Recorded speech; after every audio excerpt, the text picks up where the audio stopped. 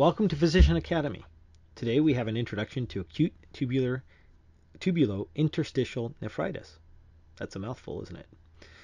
Please share our talks with others, encourage others to join our site, like us on Facebook, subscribe to our YouTube page. As we grow and our community expands, we can offer more services such as test prep and better lectures. So please encourage others to join us. So today's introduction to acute tubulointerstitial nephritis. What a fun thing to talk about. So the summary for as this goes is it's a primary injury to the renal tubules and interstitium resulting in decreased renal function. It's usually an acute drug reaction or infection. The chronic form is a genetic or metabolic or obstructive chronic exposure to drugs, herbs, or toxins. Simply, it's diagnosed by HMP, urinalysis, and biopsy. Treatment is based on the etiology. So that was a quick overview. Acute interstitial nephritis or acute tubulointerstitial nephritis, ATIN, is a primary injury to the renal tubules and interstitium, resulting in decreased renal function and sparing of the glomeruli. Important cause of acute renal failure resulting from immune-mediated tubulointerstitial injury, initiated by medications, infections, and other causes. May be implicated in up to 15% of patients hospitalized for acute renal failure. Clinical features are essentially those of acute renal failure from any cause, and apart from a history of new illness or medication exposure, there are no specific history, physical examination findings, or laboratory findings that distinguish acute interstitial nephritis from other causes of acute renal failure. There is a classic triad. So this is important for boards. The classic triad is fever, rash, and eosinophilia with drug-induced ATIN, or acute tubulointerstitial nephritis. ATIN is easier to say. Classic findings of fever, rash, and arthralgias may be absent in up to 2/3 of patients. So even though this is the classic triad, most patients won't have it. But you need to think of fever, rash, and eosinophilia. When you see those three, then think of drug-induced ATIN. So the etiology of ATIN, the most common one is infection, which is bacterial, staph, strep, Yersinia, diphtheria, or viral causes like cytomegalovirus, hepatitis C, Epstein-Barr virus, and mumps.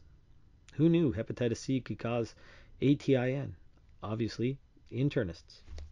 Systemic diseases or immune disorders like systemic lupus erythematosus, or also SLE, sarcoidosis, and Wagner's granulomatosis. Another cause is drug exposure. The list is so long it could be any common medication. So a lot of antibiotics that we prescribe to patients can cause ATIN. NSAIDs can cause it. Thiazides can cause it. Phenytoin, allopurinol. Common antibiotics, beta-lactams, cephalosporins, rifampin, Lasix, thiazide diuretics, acyclovir, captopril. My God, the list goes on.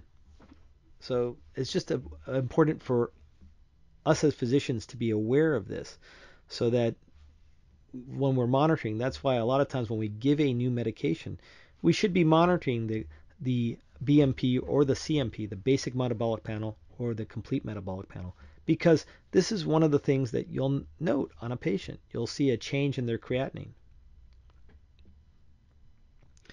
Symptoms. There's often a fever and a rash, which are characteristic of drug-induced, nocturnuria due to defect in urinary concentration, abdominal pain, weight loss. Peripheral edema and hypertension are uncommon unless renal failure occurs. So diagnosis. Few clinical or routine laboratory findings are specific enough, so these are general. So in diagnosing this, we should check a urinary sediment for eosinophilia, WBCs and WBC casts, RBCs. We should look for proteinuria, eosinophilia. Remember, that was in the classic triad. Glucosyluriya, with normal plasma glucose. So if you're noticing a lot of sugar in the urine, but you check a finger stick glucose and it's a normal level, that should be something to think about. Imaging is used to exclude other causes, so bilateral renal enlargement. Eosinophilia does not make or exclude the diagnosis, but the absence of eosinophils makes the diagnosis less likely, so it's a high negative predictive value.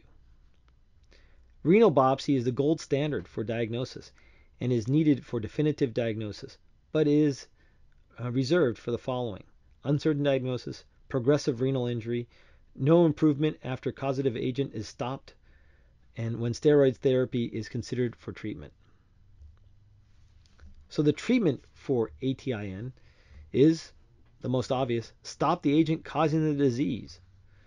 Clinical improvement is rapid after removal of an offending agent or medication. So it's really key that's part of the history and physical. You'd ask, did you start any new medications? Have you been to your doctor recently? What are you taking now?